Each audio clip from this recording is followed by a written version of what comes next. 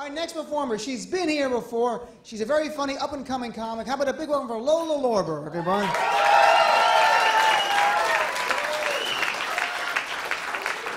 Hi, I'm Lola. People always ask me, why did your parents name you Lola? Did they love damn Yankees? Were they really into Lolita? Were you conceived at the Copacabana?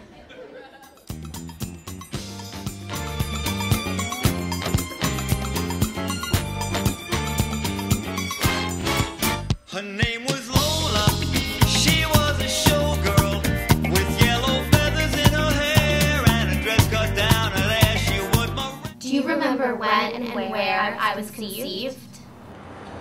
Yes. Can you elaborate? No. Why not?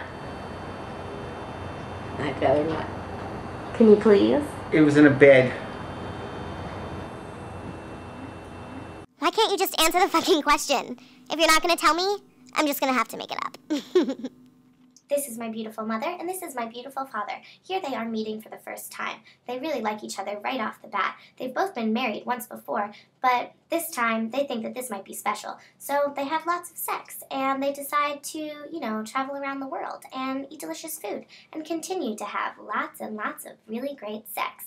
Then they think, maybe we should get married. We get along pretty well, we have lots of good sex, and we eat a lot of yummy food and travel the world. And there's a trail of semen following us, behind us, everywhere we go. Maybe it's time we make a baby. Yeah, why not?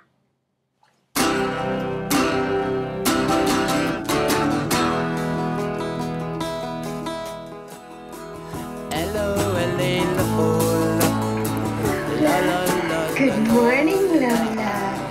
Good morning, Lola. How did you know you were ready to have a baby? I didn't. Well, we were just kind of bored. You know, we wanted to have another person to play with. My dad, he likes to call me Puppy, Lola Puppy, my puppy.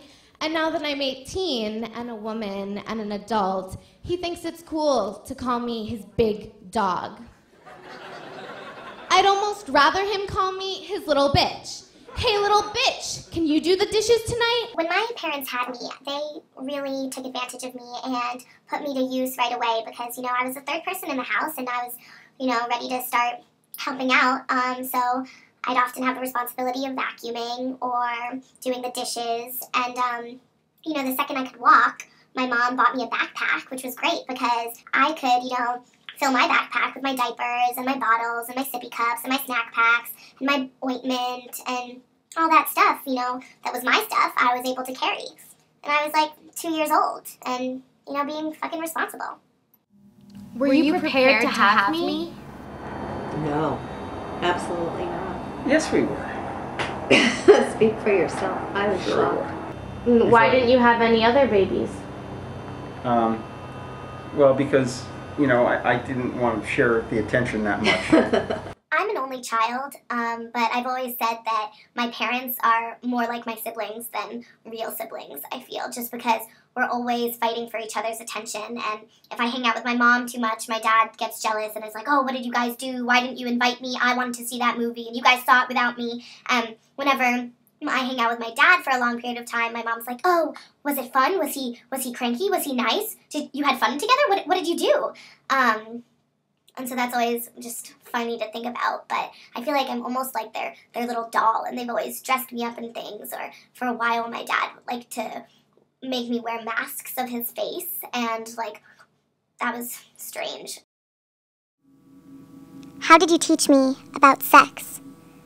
By, you know, being open with you about sexuality and encouraging you to have lots of sex with strangers and people you meet on the street.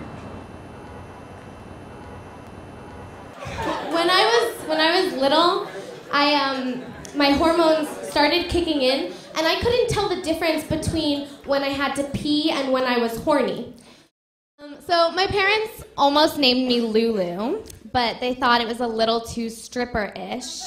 And there was also already a Lulu in our family. My dad had a giant stuffed polar bear that he slept with in college.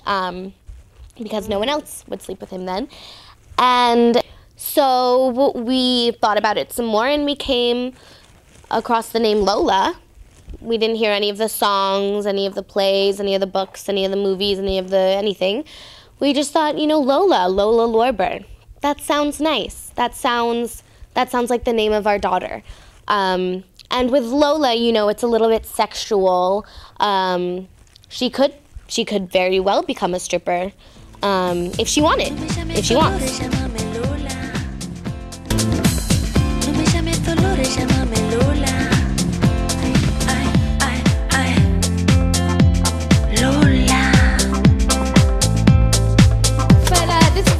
Who liked to broadcast my weight to his business partners. Hey, John, my 5th grade puppy just hit 100 lbs. He also never apologizes when we get in fights. Instead of giving me an apology, he gives me Facebook notifications. He logs onto his Facebook, he pokes me, he likes my photos, and he writes on my wall. That is not an apology. That is not an apology. Were you prepared that is not an apology. Were you prepared to have me? That is not an apology. Were you prepared to have me? That is not an apology.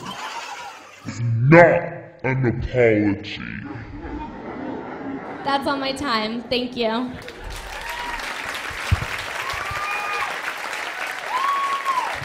Lola Lorber, everybody.